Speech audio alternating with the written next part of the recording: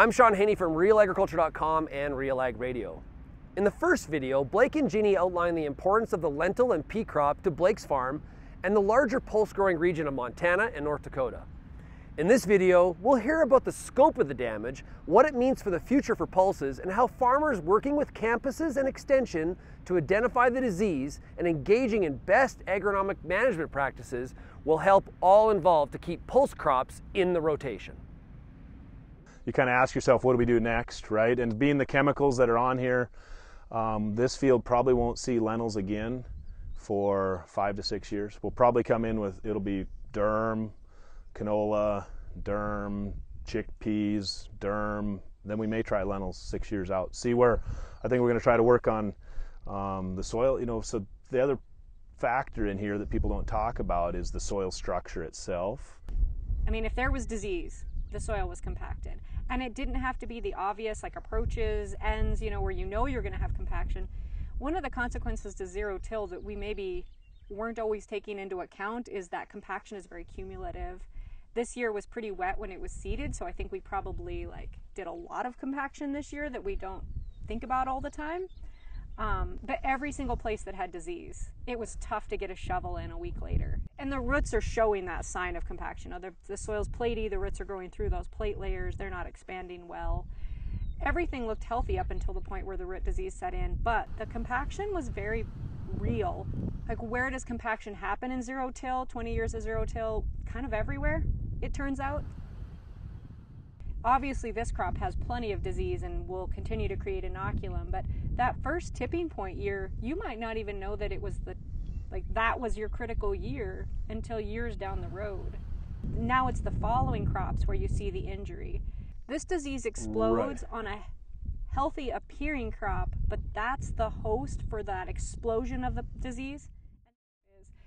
What you're looking for with lentils, I'm looking for, first of all, that top portion of the root. Is it white? Is it bone colored? And does it still have a lot of structure to it? Does it feel nice and firm? You get into the diseased areas, that top portion of the root is brown. It may be completely rotted away, and that happened really fast this year. Actually, some of that was completely rotted out, or the outside layers are rotted. There's just the inside part of the root left that's not rotted. But the color's really indicative of whether or not it has disease. White is good, brown is never good. Then looking down into the lower root, you know, do you have secondary roots or are they already rotted off? How does nodulation look? If you've got a healthy lentil, you should have, you know, like this much above ground, you should have roots in this much soil below ground. Is it expanding out into that, or is it 2 inches of root, 2 side roots, 1 nodule? That's a plant that's on its way out.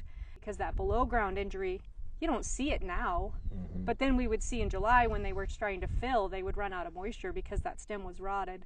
We're really going to have to come up with a lot of our own efforts to solve this. What we're trying to do is we're working with the universities, the extension services, and the researchers. We'd like to see develop a tool where we can use soil samples and be more predictive instead of just like, well, 9 years, sucks to be you. It's more of like, this field is high risk, this field we have an opportunity. So we're not trying to compare these crop histories to rainfall patterns and guessing at it, hoping for one more lentil crop. Maybe we can be a little more educated. There's the Pulse Working Group is one of the extension and university groups. The researchers at the pathology labs. Is it root disease or is it herbicide injury? Making sure that we're calibrated correctly in the field, working with that network.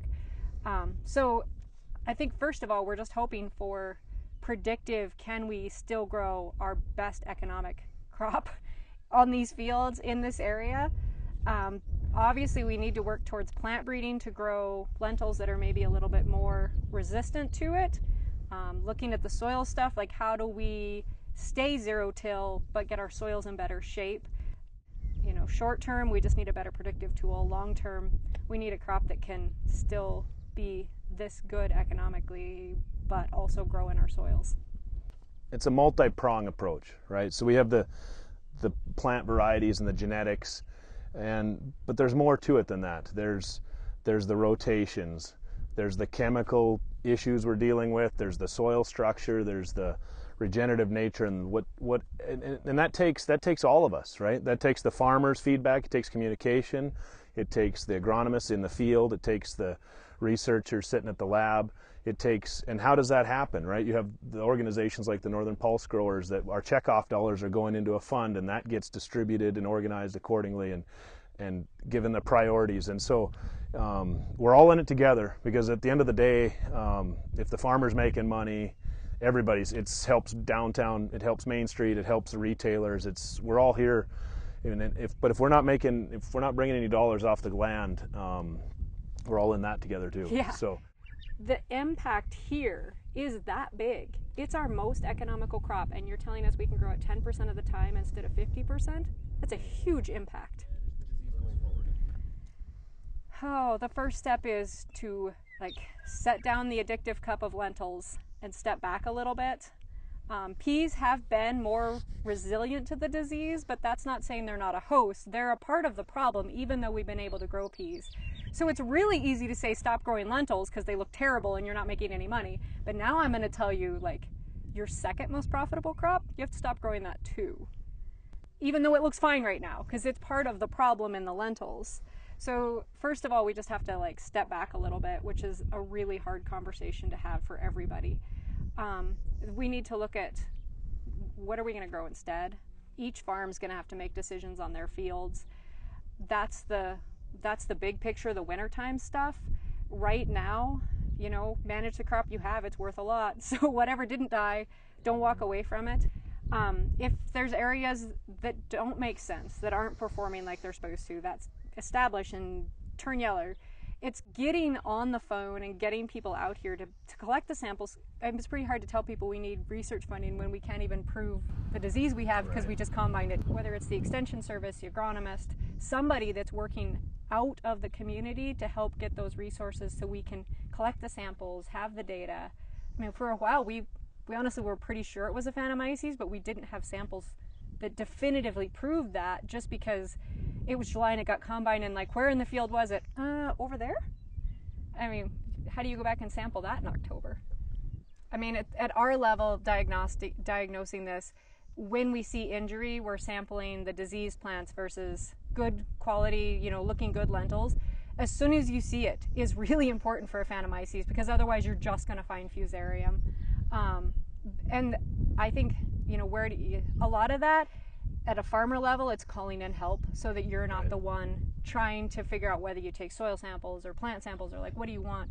It's getting the researchers here. We are a long ways from the universities. So that, that takes, you don't just show up in Plentywood, Montana from 10 hours away with your soil truck to do your soil testing.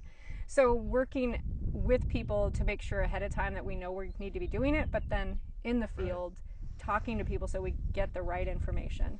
So the frustrating part as a farmer is what do you do, right? We're used to fixing things, and we have lots of problems in farming, but most of them you can hit the reset button over the winter and do something else. There's a solution for, and the only solution to this is to not grow them, and that's not necessarily very digestible. Yeah. So I think one of the things that's been really challenging with this is, as a farmer, you're not too worried about what's killing my lentils, and lots of times when we find it in July, like we said, it just gets combined. The researchers need us to slow down and be a little more scientific with this, because knowing what it is it Aphanomyces, is it Fusarium, that's how we do the next steps, that's how we get the plant breeding, that's how we make those adjustments in the crop rotation. But it's been challenging to slow down and get the better data that we need to have big picture wise. Because I'm not sure you care what we call it. I don't. Yeah. As a farmer, we care what it does to our bottom line. But understanding, sitting through some of the presentations, I mean, we have a long ways to go, right? Yeah. We're trying to quantify if we have it or not, and we're not talking about, let's talk about levels of what level we have it at. We know we have this. Let's measure, how do we measure the level in this field versus that field? And then if we do change our rotation, what is our baseline, right? And where are our risk factors? Because this field may be a wreck, but we've got some lentils that look phenomenal. And so we're going to go, what are we going to do next year, so does right? that mean we can grow lentils again? We're going to grow lentils.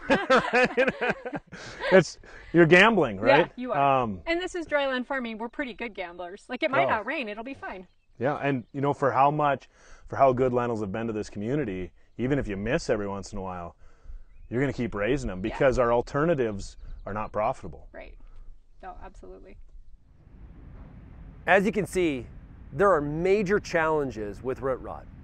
It's going to take all stakeholders involved to be very collaborative to find solutions so that there is a future for the pulse acre in Montana and North Dakota going forward.